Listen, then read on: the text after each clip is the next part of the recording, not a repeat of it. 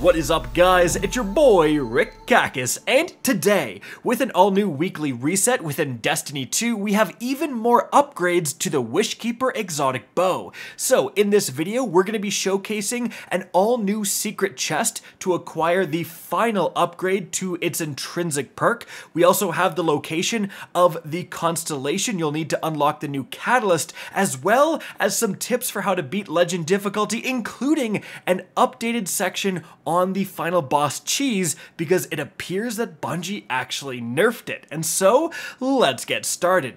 Now, first things first, you will need to go to the helm and talk to Marasov to acquire this week's Catalyst quest, and it's going to tell you to just go into the Starcrossed Exotic Mission on Legend difficulty.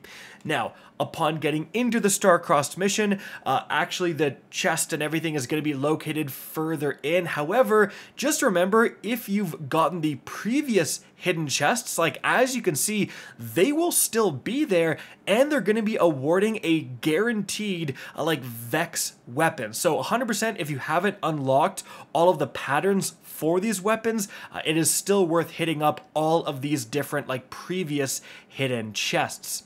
But moving on from there, you're going to get to the section where you have to deal with the wyverns, and the big tip getting up to this point is frankly suspend.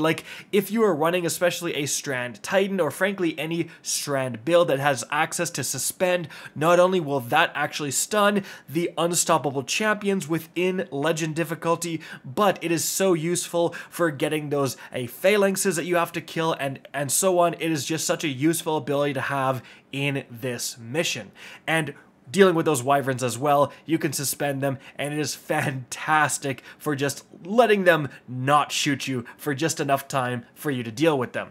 Now, once you have dealt with all three wyverns, and then another wyvern that spawns, and then the boss that spawns after that, it's going to open up this Vex portal that you can head through, do that, and now we have the secret chest as well as the Constellation in this area. So, for the secret chest first, you will have to traverse this jumping puzzle with the moving objects, but once you're done that and you head out into this open area, it is immediately on your left, and you can see it here through the wall thanks to my ghost mod.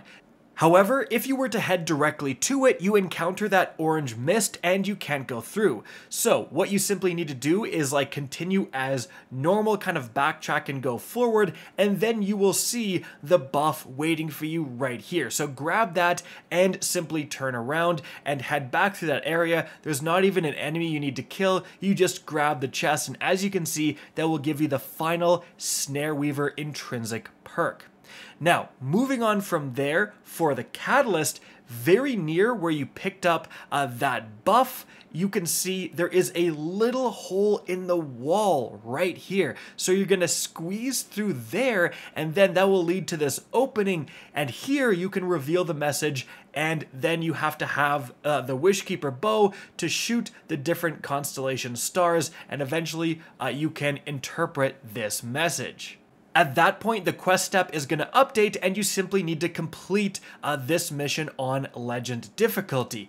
However, it appears that just this week, Bungie may have thrown a wrench into a lot of people's plans for this mission, because there was a well-known boss cheese where you could use the Wishender exotic bow, or frankly another weapon with anti-barrier rounds, and then you could shoot through this Vex wall, as you can see, and with your anti-barrier properties, you would also shoot through the Hydra shields of the boss. So as you can see, with the Wishender, you can just slowly whittle the boss down from complete safety. However, that from complete safety is a pretty big part of this. So what you would do is initially jump down to start off this boss fight, and then, I'm using footage from previous weeks, you would simply mantle up right on this ledge and then turn around and jump back. However, this week we got a patch for Destiny, you had to install a new patch on Steam or whatever console you're on,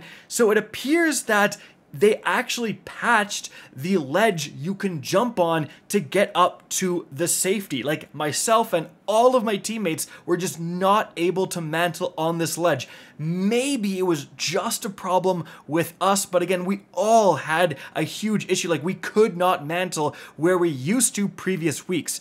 So thankfully, we did find an update to that old cheese, because what you now need to do to get up to the safety part is you go into the like very left corner, as you can see, and you aim for this little ledge sticking out right here. You can still stand on this ledge and it will give you the height you need to turn around and jump back out, and then you just continue the cheese as normal. But just want to include that in this video because I'm sure if they really did patch this, and again it seems that like they did, a lot of people are going to get to this part, plan on doing the cheese, and then suddenly not be able to do it. So this should be the updated cheese if you guys are having trouble with that. In any event, once you take down that boss, you are going to head to the reward chests, open them up, and you will get a brand new exotic catalyst for the Wishkeeper.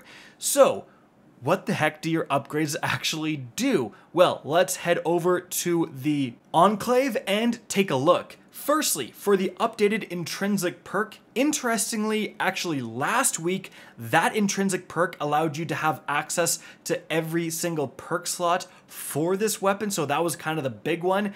This week, it is the final intrinsic perk upgrade with Snareweaver 4, and as you can see, it doesn't increase your stability more or anything like that, but if you look in the right-hand corner of your screen, you can see it does actually give you a small boost to your handling and reload speed, which, you know, isn't bad. Then after that, the all-new catalyst for this week is the Vorpal weapon refit, so increases damage against bosses, vehicles, and guardians with their super.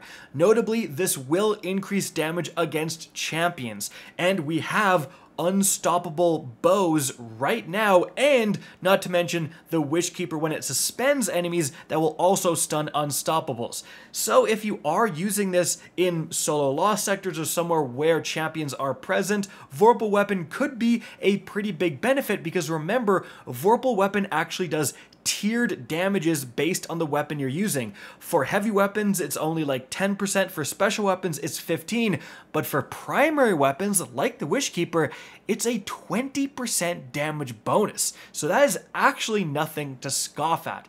In any event, guys, that's what you're going to be getting for your Wishkeeper this week. I hope you guys enjoyed this video, found it informative, and if you did, please remember to help me out by simply rating and especially sharing this video.